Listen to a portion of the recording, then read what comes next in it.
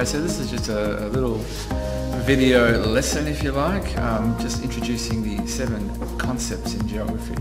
Some of them you're probably already familiar with, but for the purpose of our subject this year, this semester, we're going to just have a little refresher on these 7 concepts.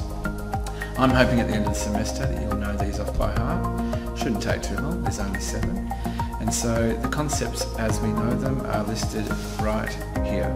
As you can see, place, space, environment, interconnection, sustainability, scale, and change. These are the 7 concepts. Some of them we might look at together depending on the task that we're doing. Others we might pay a little bit more of a particular focus on depending on where we want to go with them. So the first concept I want to talk to you about today is place. Now when we think about place, we really are thinking about those areas or locations on the surface of the earth that actually provide meaning to people. Right? It could be a country, it could be a city, it could be a school, it could be a hospital, it could be a bedroom. Right? So no matter what place we are talking about, we have to have a look at the meaning it has to people. The second concept I want to talk about is space. Now, when we think about space, when people think about it, often they might think, oh well, space, isn't that like the wide universe when we're talking about space? Yes, to some people, I think maybe that's how they picture it, and fair enough. But for geography and for geographers, we like to look at it in a little bit more of a different way. We look at how things are arranged and organised on the surface of the earth. And when we talk about space, that's what we're talking about, and it has 3 main elements: location, spatial distribution, and organisation. So location, where things are situated or located on the earth. Spatial distribution, how are they arranged? Is there a pattern to it? And organisation goes one step further by looking at how and why things might be arranged or situated or located the way they are. Now the third concept I want to talk about is environment. Now there are lots of environments that exist on the planet, but we could probably put all of the environments into 2 broad categories: natural and human. Now when we talk about the natural environments, we're talking about things like deserts, like mountains, seas, rivers, all those sorts of our environments that have been largely untouched by human activity. Now a lot of environments on the earth have been so affected by human activity that very few of their natural features remain. We refer to these environments as the human environments or the built environments, and these include things like cities, towns, suburbs, agricultural regions, and you'll find that in these regions soil, plants, animal life have all been affected. But not only that, a lot of these environments can also affect the climate. Have a look at New York as an example. Now New York, being one of the biggest cities in the world, has its own microclimate.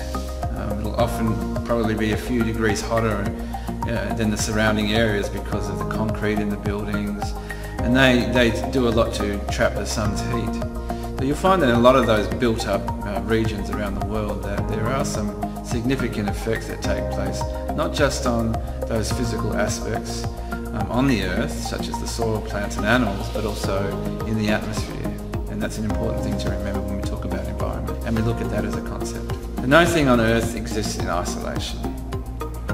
And that brings me to my next concept, which is interconnection. Now when we talk about interconnection, it seems pretty straightforward.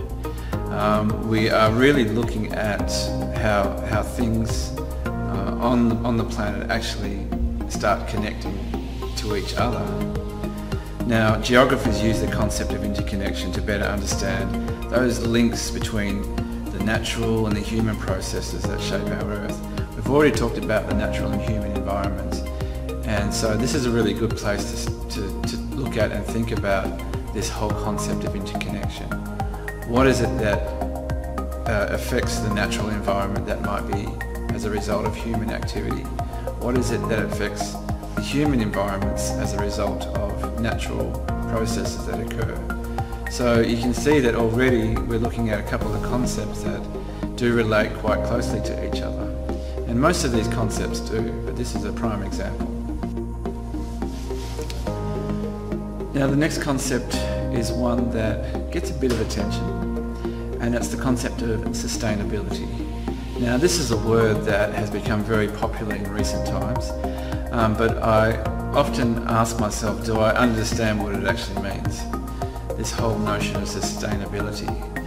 I used to think of it in terms of, the ability that we have as humans to sustain our own lives.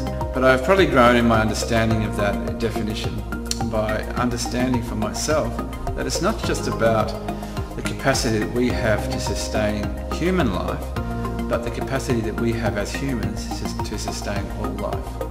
And I think that's an important thing to get our heads around. We can look at things like energy sources as an example. The renewable energy sources like wind and water that are used in many places around the world to provide energy for people. Or we can look at it in terms of the non-renewable resources, those that we are chipping away and never replacing because we can't. Once we use them, they're gone. And so the sustainable practices really are looking at those practices that are going to give, as I mentioned before, not just sustenance for human life, but sustenance for all life around the planet. One of the things geographers like to do is undertake inquiries, and a key part of undertaking any inquiry is to understand the scale at which you're undertaking it. So for example, you might want to study something on a very small scale, but in another situation you might want to study it on a very large scale. So to give you some examples of the different scales that geographers might like to undertake an inquiry, if they were taking a study on a local scale, it might be how many people attend a certain skate park in Hobart. If they were looking at a regional level study, they might think, okay, how many tourist numbers did Tasmania receive in last year? Okay.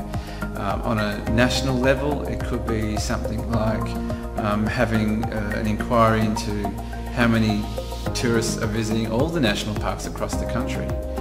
On an international level, it could be looking at things like poaching in certain African nations, and because many of these nations might be together and have the same issue, that covers goes across international borders.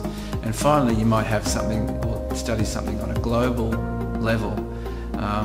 For example, like an inquiry into not just national parks in one country, but national parks around the whole world, and having a look at some of the issues and key issues that affect all of those national parks.